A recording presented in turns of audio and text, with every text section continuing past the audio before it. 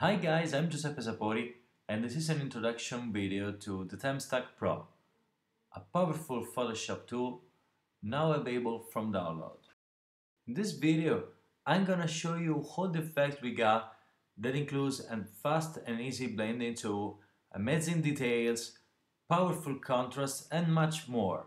The panel is composed by 3 pages that are at the same time the categories of editing. To begin with, let's take a look at the first page. That's composed by a series of luminosity masks and blending options. I want to start talking about the auto blend effects. This is an easy way to blend your exposure with amazing results. To begin with, I'm going to press Stack, that with one click open all my documents as layer. In this case we have the darker exposure on top and the brighter exposure. Now I have all my images ready. Before launch Auto Blend, I recommend to take a look to the extraction. But essentially, whenever you have to do a blend like this, make sure you have the layer you want to blend and the background layer visible. Now I simply press Auto Blend Darks because I'm blending a dark exposure. When that's done, you will see the panel blending the exposure together. But the options also create a mask series that you can find here on top. Now at the right of the button, we have a series of number that corresponds to the masks. By pressing these buttons, it's possible to test all these masks and take a look how the results look different. Now if I choose to select the mask number 1, I'm going to press Select here. You need to have the mask selected before make this. And the same for manual and delete buttons. What about manual? By pressing this button, we can just create our desired mask. Just like that.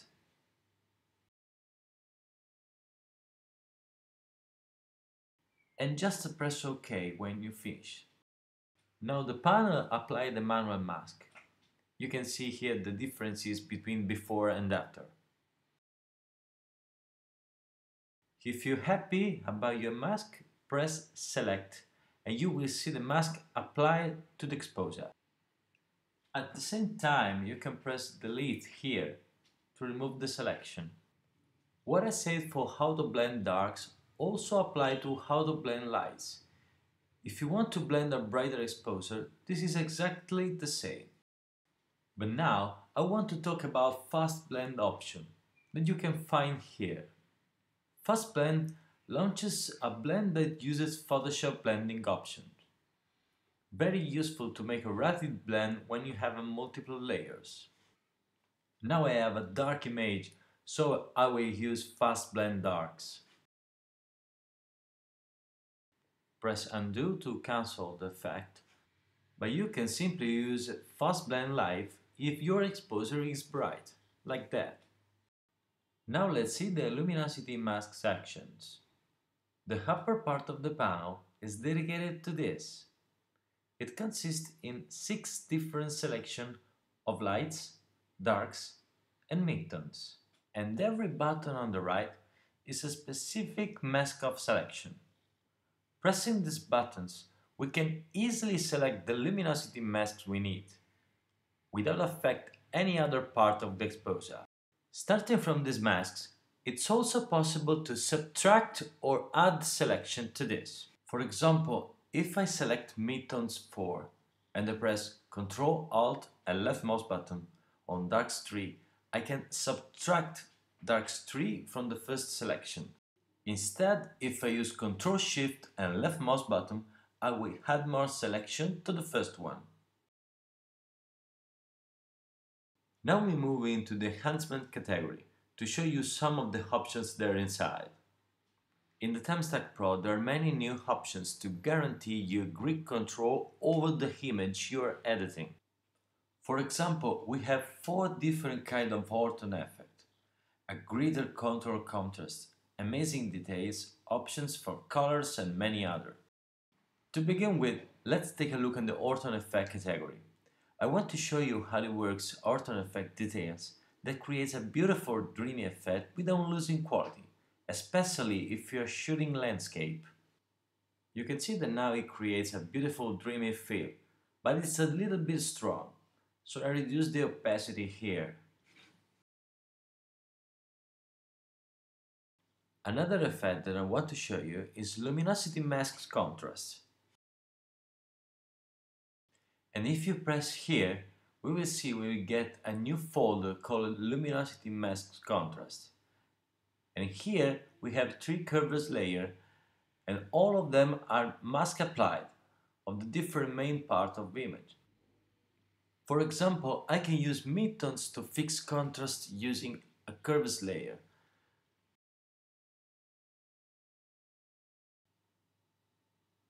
With Luminosity Masks Contrast, I can make adjustment purely based on darks or lights. And this is not affecting the other part of the image. You can easily see that here. This type of contrast ensures great versatility, so you can adjust the contrast without affecting the other part of the exposure. This is a little bit strong, so now I reduce the opacity of midtone main contrast.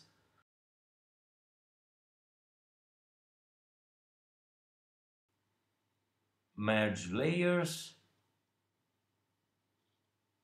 And this is the before and after. Next, let's talk about details. For who half-as panel user already knows my high details filter. But in TTS Pro, I wanted to add specific option to launch details on shadows and highlights. Let me just quickly show you. If I press there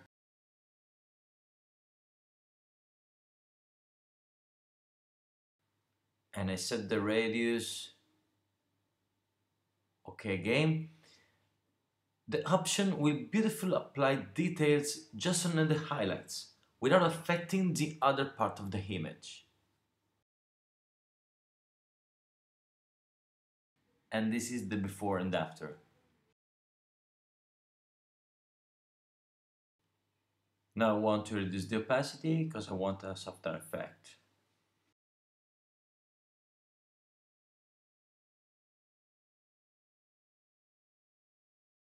And finally, I want to talk about the options that are in the lower part of the panel. There are a series of different effects such as warm shadows, warm highlights, or cold shadows and highlights, which together with the other option in this tab, will help to make a little bit cool your image.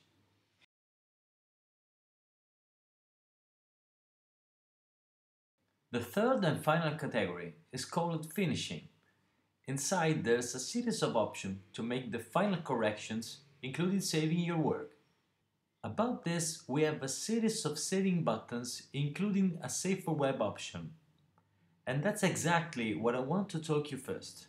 Here we have Save for Web width and height. If we press the button, the panel will resize the image in a new document. Here we have the output work. On the right, there's a new sharpened layer to better result in web. Just save the image as you normally do. And this is how the image looks like.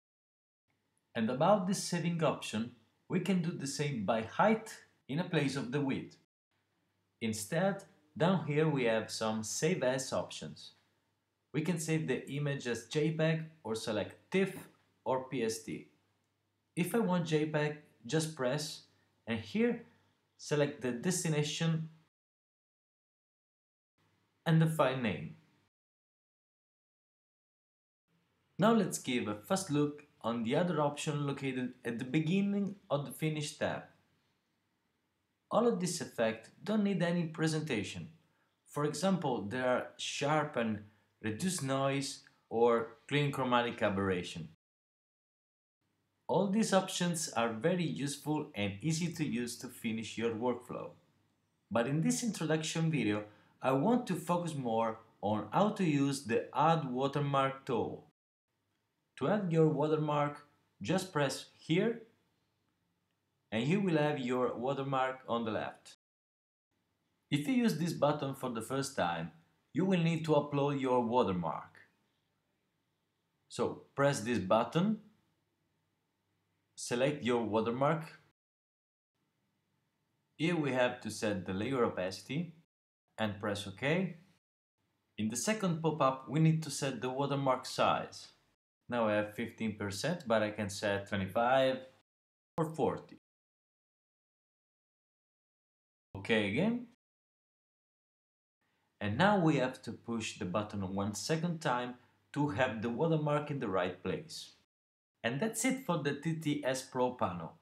We saw quickly the main functions of the tool, but you can always check the manual for the instructions on how to use every single option, and don't forget to visit the support page for the instant instructions and the frequently asked question about it. So guys, that's all. To download TTS Pro, you will find a download link below this video. Thank you very much and I see you next time.